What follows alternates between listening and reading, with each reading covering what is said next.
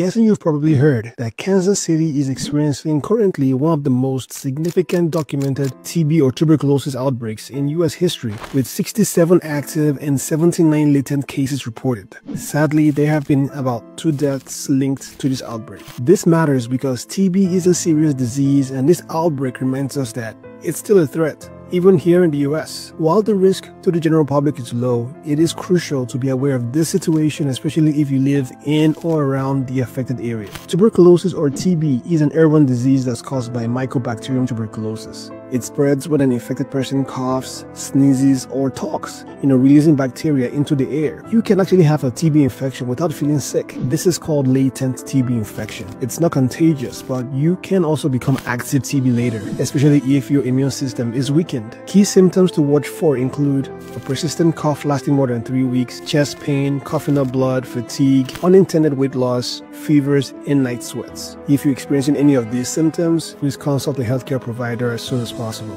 The good news is that TB is treated with the course of antibiotics that are taken over a couple of months, even up to 9 months, and completing the entire treatment is crucial to ensure that the infection is entirely eradicated and to prevent the development of drug-resistant TB strains. So how do you protect yourself from others? You cover your mouth when you're coughing or sneezing. Ensure that your living spaces are well ventilated. Also, get tested if you have been exposed or you have symptoms. With tuberculosis, early detection and compliance with treatment are vital in controlling the spread. Stay informed, take preventative measures, and please consult your healthcare provider if you have any concerns. And as always, please share this video to raise awareness and follow for more health updates.